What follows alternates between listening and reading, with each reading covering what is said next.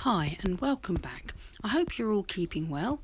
Today I'm going to show you how to paint this nice light misty summer morning scene. I'm going to try and show you some of my colour mixing here today, and it's going to be about mixing some nice fresh greens. I've got my Saunders Waterford cold press paper and I'm wetting it fairly thoroughly with a Hake brush down as far as the horizon. It doesn't matter if you pick up a little bit of paint from your drawing board or painting board, a little bit of water across the bottom for the foreground, but I'm not putting too much water in that. Now this will show you the sort of consistency of raw sienna, and also if you watched that you'll see that I'm moving the brush from side to side so that I'm keeping the brush in shape and evenly distributing the paint on the brush. Now with Prussian blue, it's very strong. You have to mix lots and lots of water with it like I'm doing here, and when you do it'll give you a lovely colour. Just going to sweep the pale mixture of Prussian blue across horizontally across the top, bringing it down a little bit, making sure that I keep some of that raw sienna there for a bit of variation in the sky. And it's as simple as that. Now we'll mix up, if we can, a nice fresh summery late spring green with very pale, again, Prussian blue and quite a bit of raw sienna, and we'll mix that up until we get a nice fresh green. Don't worry about having it too evenly mixed on the brush. If we've got a little bit of colour variation on the brush, it will help when we put in our very simple sweep of mid and foreground. Like that. We've got getting some dry brush stroke, maybe sort of bit of hit and miss on the paper, so we get nice uneven texture, so it sort of looks like hills and ground. Now it's all a bit dry now on the paper, so I'm just dipping the tips, just the tips of the Hake brush into the water, and you can see now it's softened up across the base, which makes for a nice counterpoint to the dry brush work.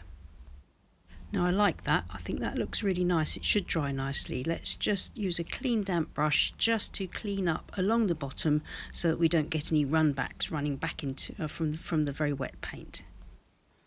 And with more of the same colour, while the paper's still damp in the sky, I'm just going to put in the suggestions of a couple of lines of distant trees. I'll put most of them here on the left, but I'll put a few slightly further back on the right side as well, just to balance up the composition a bit, make them a bit smaller so they look like they're further in the distance. Just using the more or less the corner of the Hake brush there, which gives us that kind of shape, and we're hitting and missing, if you know what I mean, so it's not blocking in the entire canopy area. And then chisel edge, clean damp brush, and you can just clean up the bottom, the base of the trees if you need to.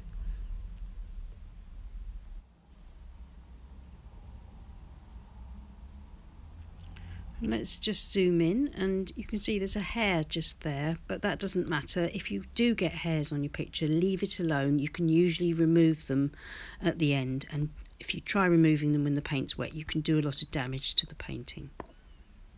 And now, just if you need to, a little bit of tissue maybe just to wipe across the bottom, just to increase that soft misty look. And while it's still wet, just before I let it all dry, I'm just going to go in with the card and create some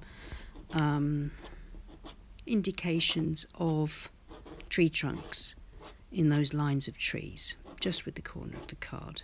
You don't have to do this if you don't want to. You could do all your trunks a bit later with the rigger, but I think it kind of works quite well for this sort of very loose misty look.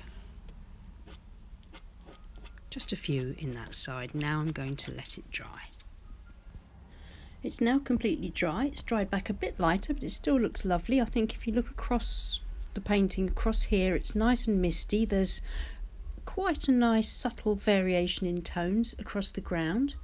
And I think we'll put some more tree canopies in now and maybe put a fence across the foreground. So with my rigger, I'm mixing a bit of Prussian blue, not too much, but a bit of Prussian blue in with some burnt umber to get a sort of brown, but not too rusty. I want it slightly sort of greenish tinge to it. I think you can see the thickness is a bit like thick ink, so I'm trying it out there, and yes, it's looking good. So I'm now just going to spend a little while, I won't film all of it, but spend a little while just pulling up with the rigger through that tree area that we've painted, tree trunks and branches. Trying to keep it nice and thin, and remembering to taper the brush off as you get closer to the top, where the branches obviously are thinner.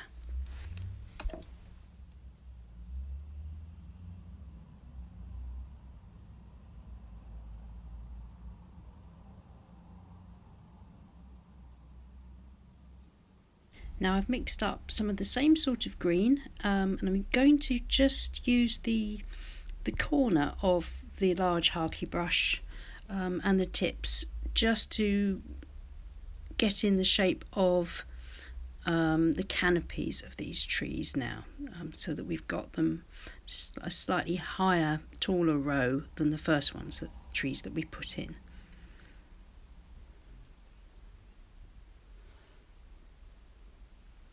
Just added a little bit of burnt sienna and a little bit of burnt umber to the mix, just to darken it a little bit,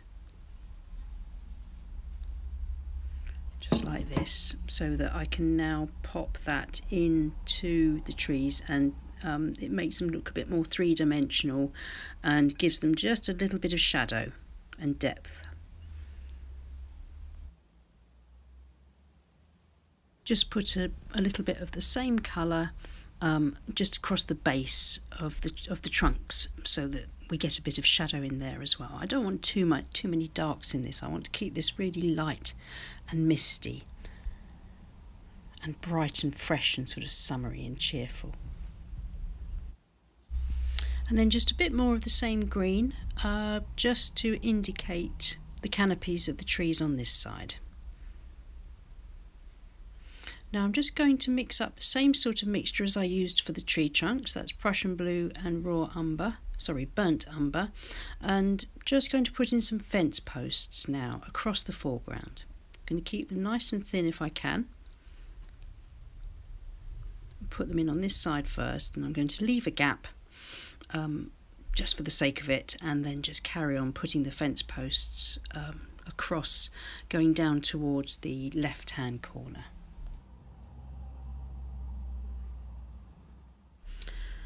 I tend to like the look of joining them up in a sort of continual way, fairly randomly. I'm just sweeping the brush through across like that, but you can join individual posts together with shorter strokes if you prefer.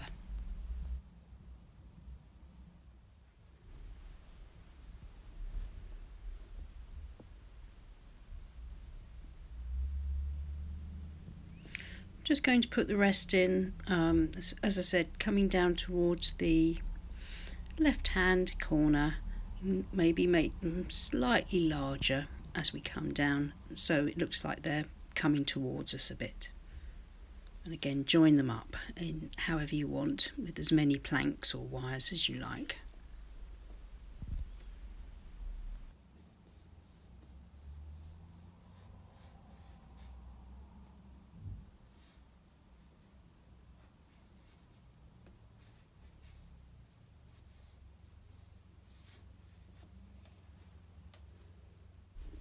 I'm just going to dab the base of some of the posts a little bit, just to lighten them up so that they look as if they are more in the sort of early morning mist.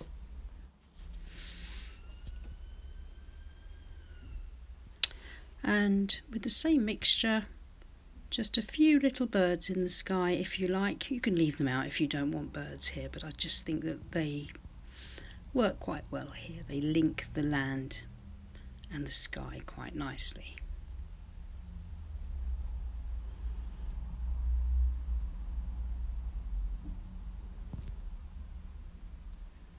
Now just one more tiny one there, I think, and then some more of the same sort of mixture, but this time on the tips of the Hake brush, and just going to dab in a tiny bit of darker shadow under the fence in places, just so that it sort of grounds it a little bit, so it's not looking like it's sort of floating in the foreground.